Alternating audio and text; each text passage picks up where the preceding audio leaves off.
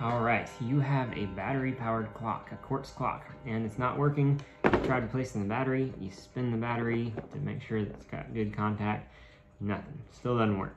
So you need to replace the movement, the little black box in the back. So you go to the store, or you go online. Let's say you go to the store, and you look at the wall, and there's 18 different options of these same little black boxes, and you go, what on earth am I supposed to do? How do I know which one to get? Or you go online and it's even worse because there's 347 million different options, and you go, I don't even know where to start. I'm gonna get you there. I'm Logan of Clockworks, and we're gonna talk about how to replace a movement in your quartz clock, or maybe to buy a movement for a clock that you're making. Now, you can't see very well in the video, but I've got 5 big old drawers full of quartz stuff here, and more over there that you can't see. Hundreds of dollars worth of stuff. Now, I don't want you to be in this predicament where you go, man, I have to buy hundreds of dollars worth of stuff to get the right one because I keep buying the wrong ones.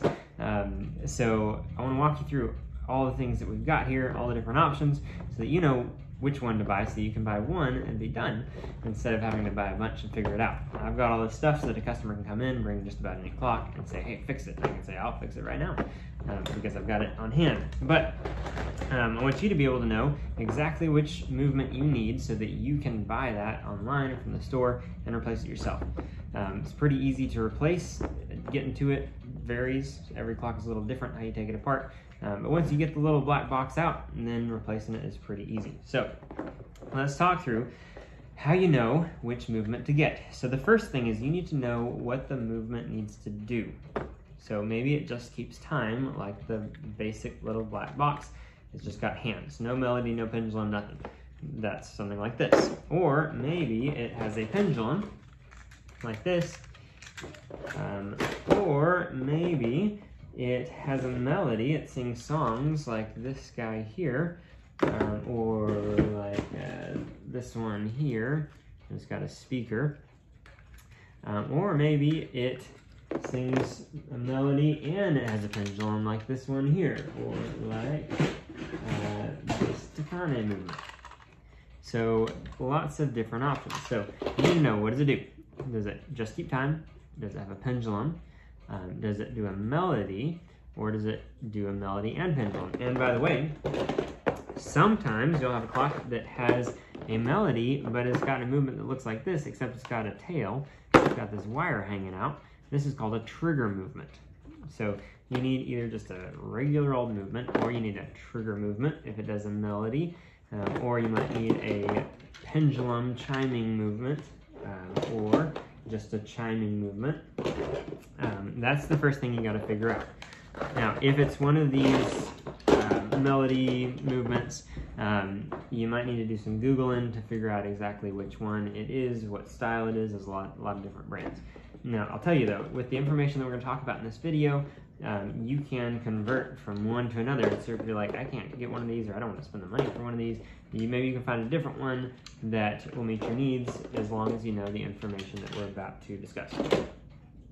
So, now that you know what the functionality of the movement is, you need to know what type of hands it uses. So there are 2 types of hands. There are eye shaft hands, and there are push-on hands. So with an eye shaft, you can't see it well in the video, but basically this gray part is kind of a metallic pot metal. It's threaded, but it's like a circle with the ears cut off. So if you're familiar with carburetors, it's a double D. Basically, it's a circle with 2 flats on the side. And so it's threaded, so you can use a nut to hold the hand on. This is a push-on type.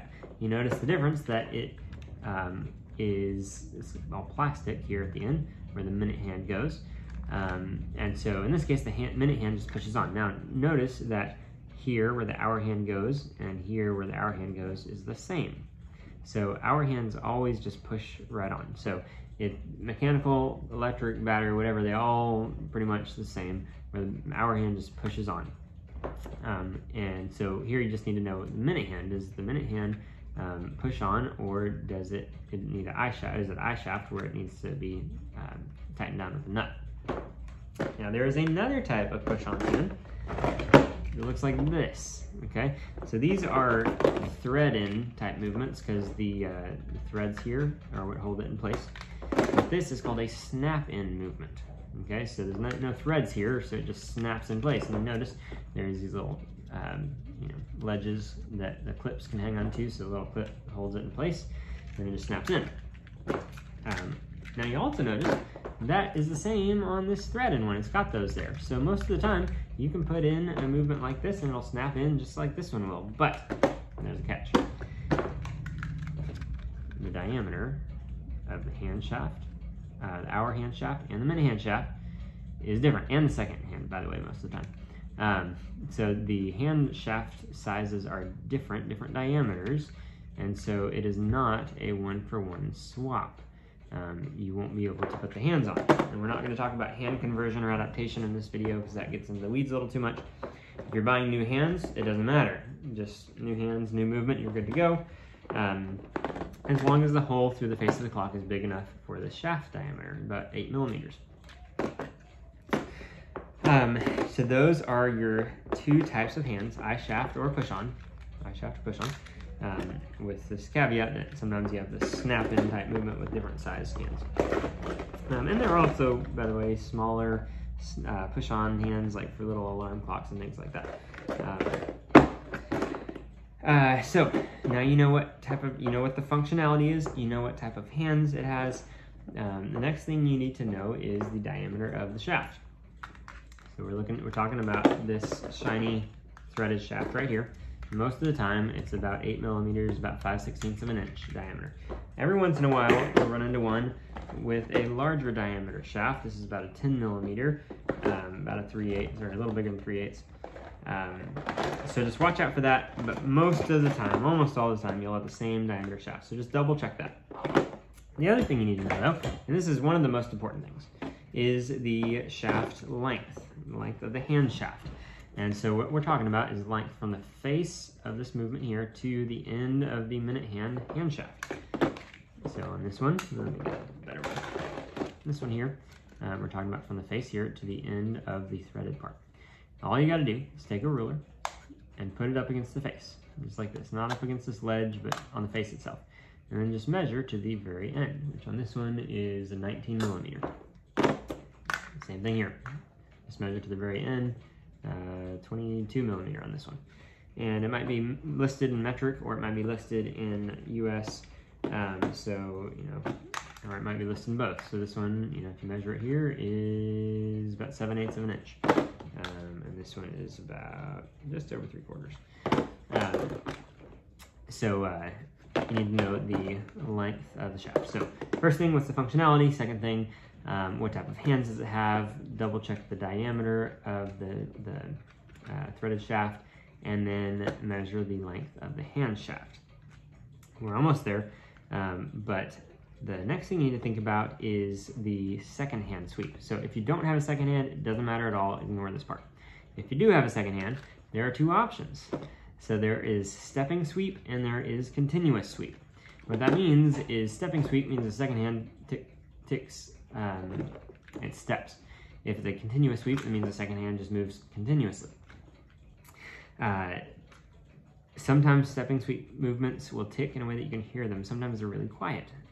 It just depends on the one that you buy. So if the noise really bothers you, you might want to consider a continuous sweep. But if you don't care what the second hand does, then it doesn't matter.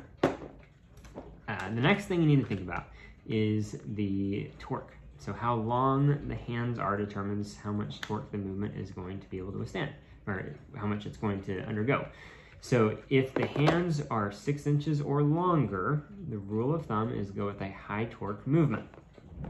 So it'll be listed, when you're shopping for the movement, it'll be listed as high torque or low torque. And just to give you an example, let's see here. There we go. These are just made by different companies, so they look a little different, but you can see here, one's a high torque, one's a low torque, and there's really no way to tell the difference. In this case, yeah, this one's a low torque and this one's a high torque. This is the, of course, different hand styles, but they look identical. The only way to know the difference is by what the manufacturer says. And really, they're essentially the same on the inside. It's just that the high torque has a little bit tighter clutch so that the hands don't slip and fall. But it never hurts to go with a high torque movement. So if you're not sure, then it's fine to go with a high torque movement. But if you have long hands, you need to make sure that it actually is a high torque movement.